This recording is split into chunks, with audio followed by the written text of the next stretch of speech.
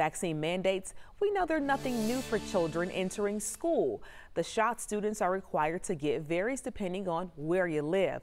Some states require more than others, but why? Here's our Why Guy, all new this morning. An outbreak of smallpox led to big changes in the state of Massachusetts. In 1827, the city of Boston made history by mandating vaccines for public school children.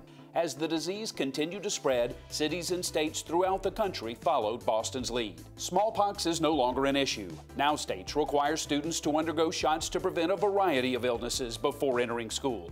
Let's look at why some states require vaccines that others don't.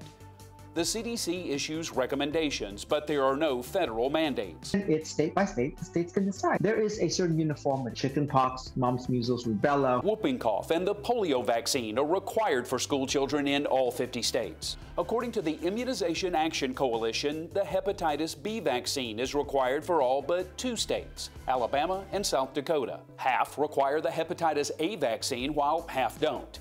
Dr. L.J. Tan of the coalition says states typically consider their own particular situation. If they decide as a state we do not have high rates of hepatitis A, they can say, well, we're not going to use our resources that way. Only 6 states and New York City mandate that school kids get the flu vaccine. Dr. Tan says the issue is that vaccine's effectiveness. And since it's only 60 to 70% effective, can we legitimately mandate it? Hawaii, Rhode Island, and Virginia are the only states that require school children to get the HPV vaccine. Georgia is among the 34 states that mandate the vaccine to prevent meningitis.